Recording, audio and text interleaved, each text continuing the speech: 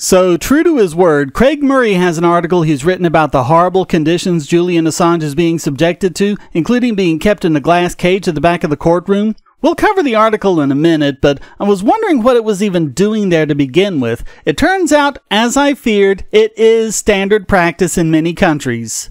I found this New York Times article from back in 2013 about the practice, particularly with regards to Russia, but it mentions other countries as well. And they talk about Pavel Dmitrichenko, who was a dancer charged with arranging an acid attack on the Bolshoi Ballet's artistic director, and also a case in Cairo where ousted Egyptian President Mohamed Morsi was corralled with other defendants in a meshed metal cage.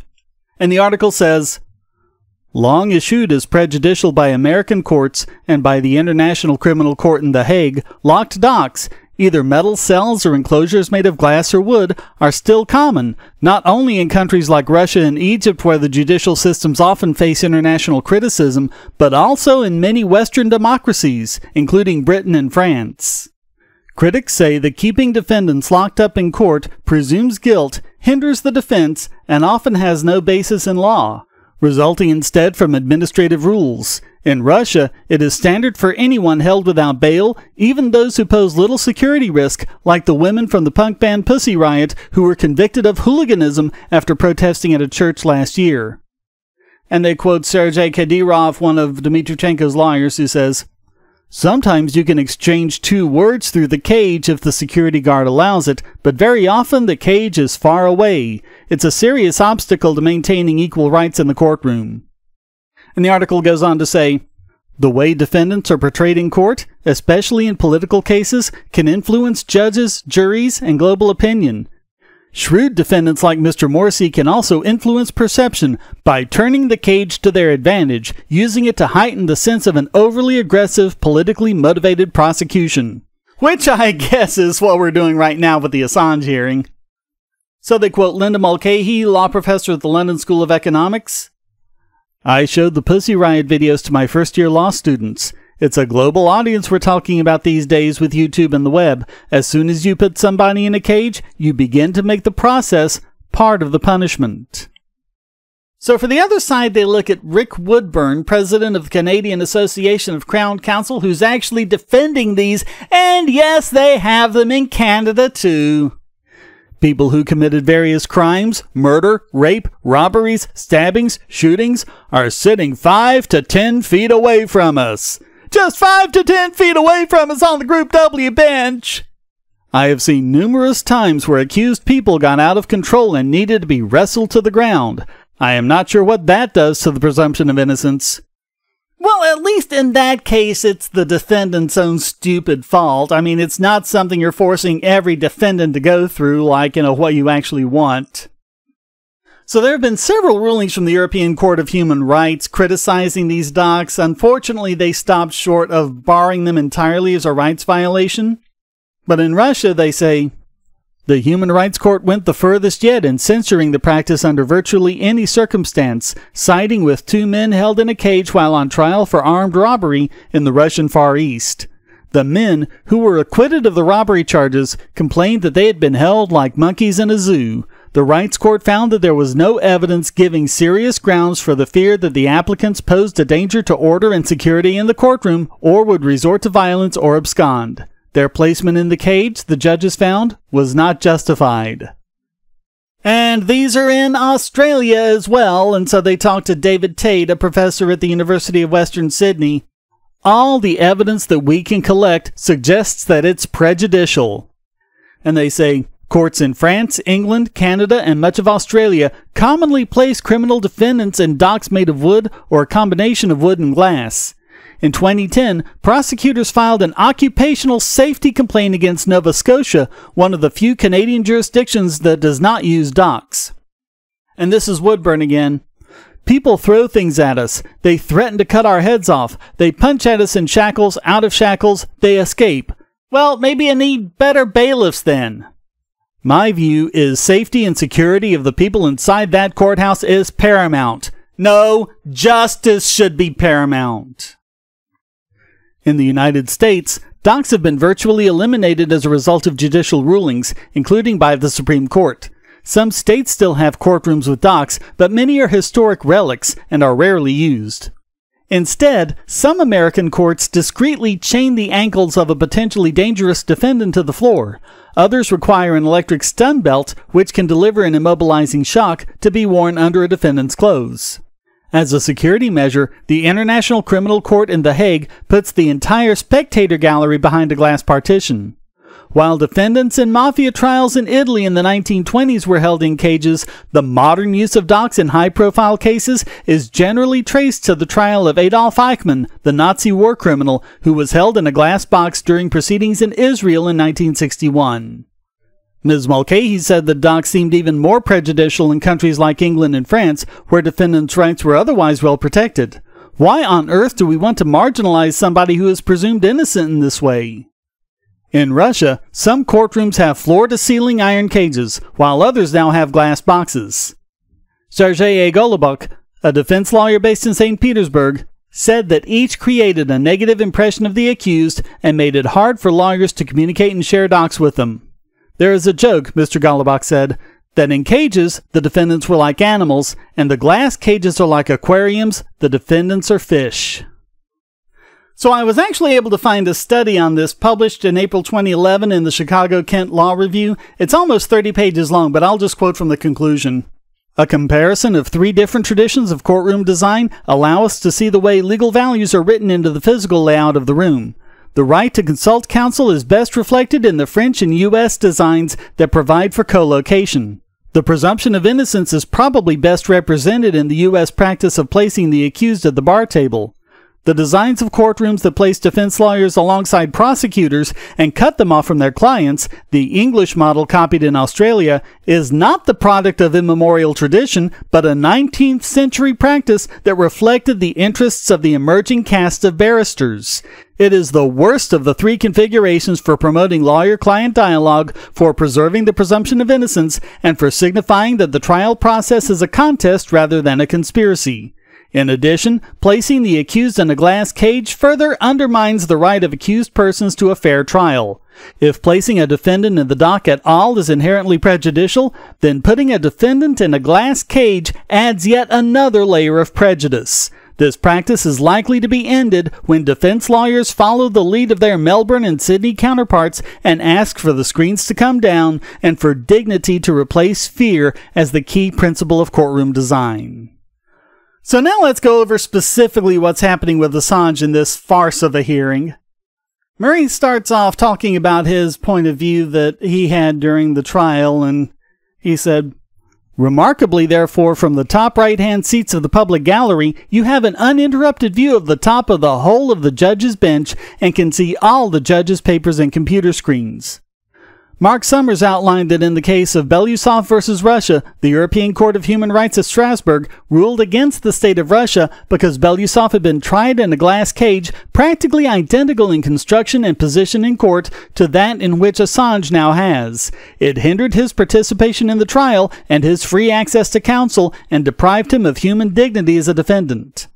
Summers continued that it was normal practice for certain categories of unconvicted prisoners to be released from the dock to sit with their lawyers.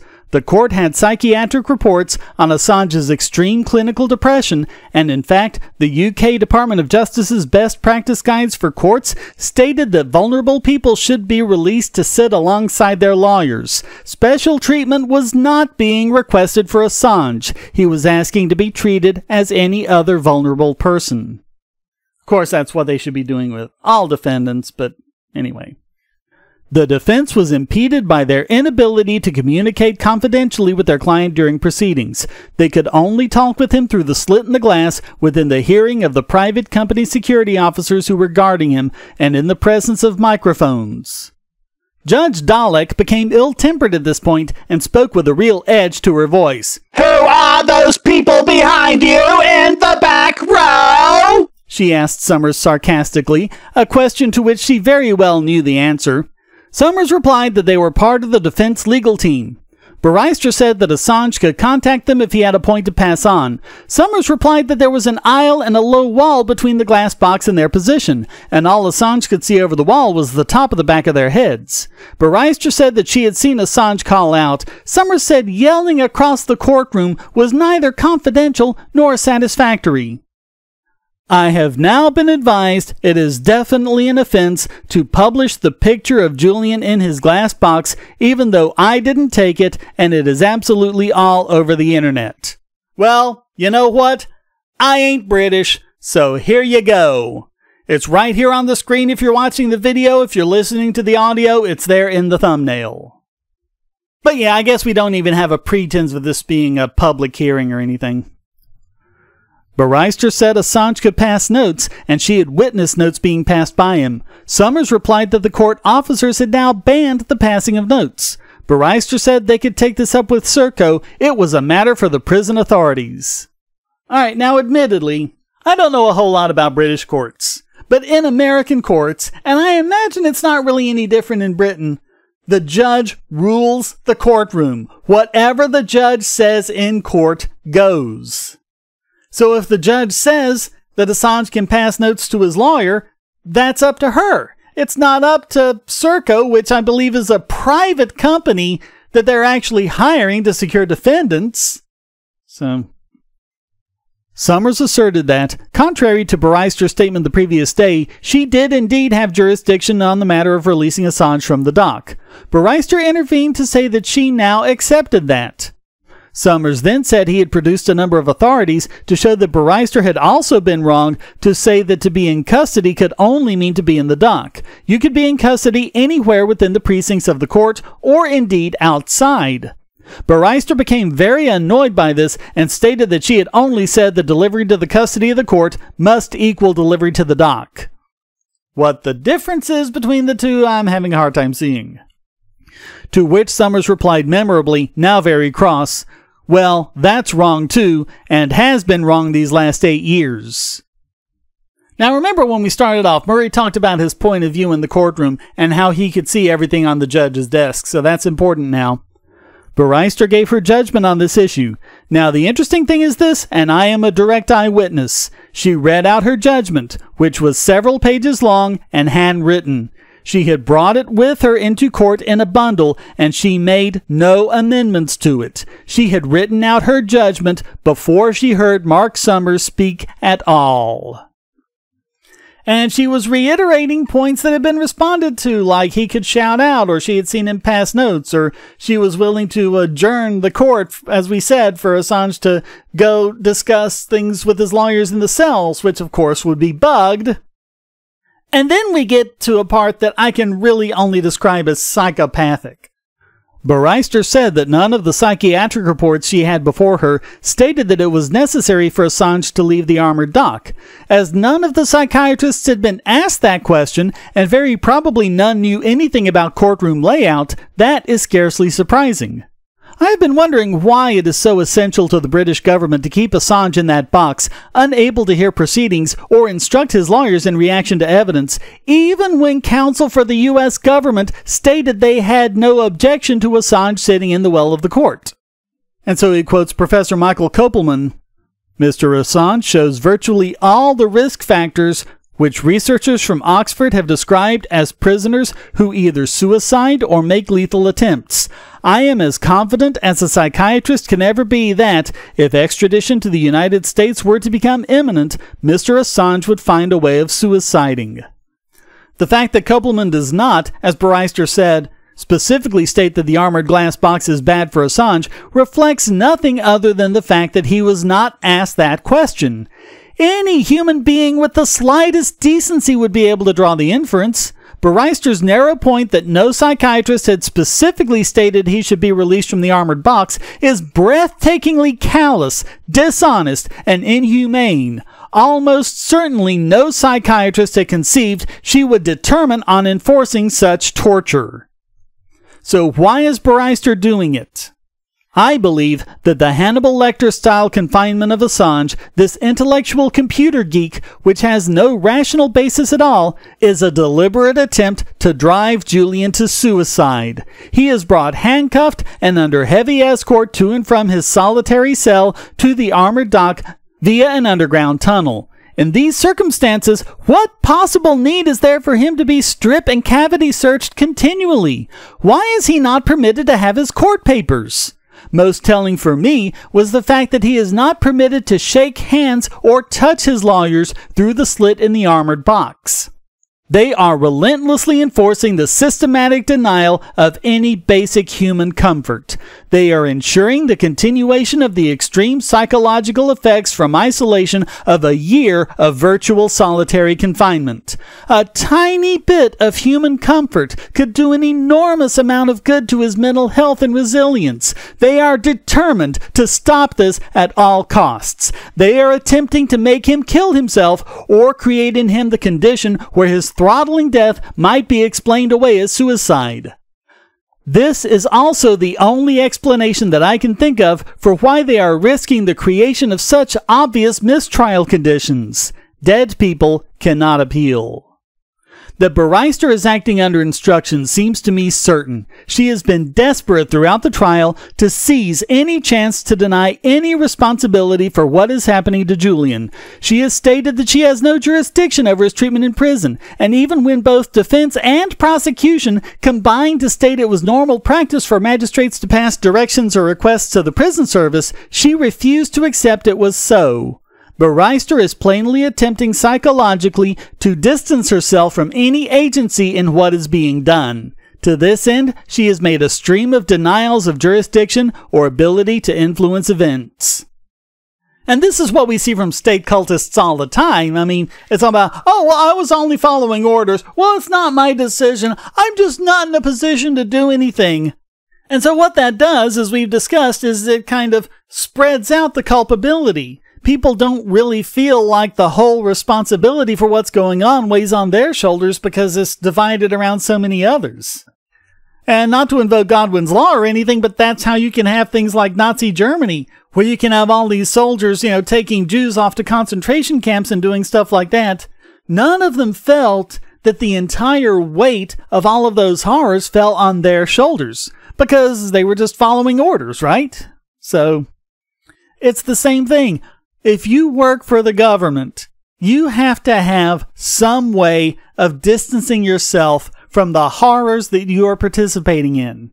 And we see this all the time, from school teachers to welfare workers, most of whom are perfectly well-intentioned, but they either turn a blind eye and stay in denial of the horrors that they're doing, or they think that they're not the ones doing it, they're helpless to do anything about it, and what they're doing is just trying to create as much benefit from it all as they can. And that's how they get you, people. That's how they get you. The moments when she looks most content listening to the evidence are those when prosecution counsel James Lewis argues that she has no decision to make but to sign the extradition because it is in good form and that Article 4 of the treaty has no legal standing. Yep, there's no pressure on you. There's no culpability on you. There's no responsibility you have to have. We'll just remove all of this from you. And Murray concludes, I think there is a corner of the mind of this daughter of dissidents from apartheid that rejects her own role in the torture of Assange and is continually urging, I had no choice. I had no agency. I am a good Dalek. I am only following orders. Give me orders. I must obey. Those who succumb to do evil must find what internal comfort they may. Well, hopefully between now and May 18th, when the trial resumes, things can be a little better, and maybe they can actually get a psychiatrist to say, hey, don't put him in the cage. Let him sit with his counsel. Let him have human contact. Stop with the strip searching already. It's not necessary. And maybe they can figure out other ways where Judge Dalek won't be able to worm her way out of culpability on this. And I mean, here's hoping. I mean, we know it's a circus. We know it's a kangaroo court. But there's always the chance, right? I mean, his defense lawyers don't seem to be giving up, so that's good. As for the rest, I guess time will tell. Until next time, stay strong and be free.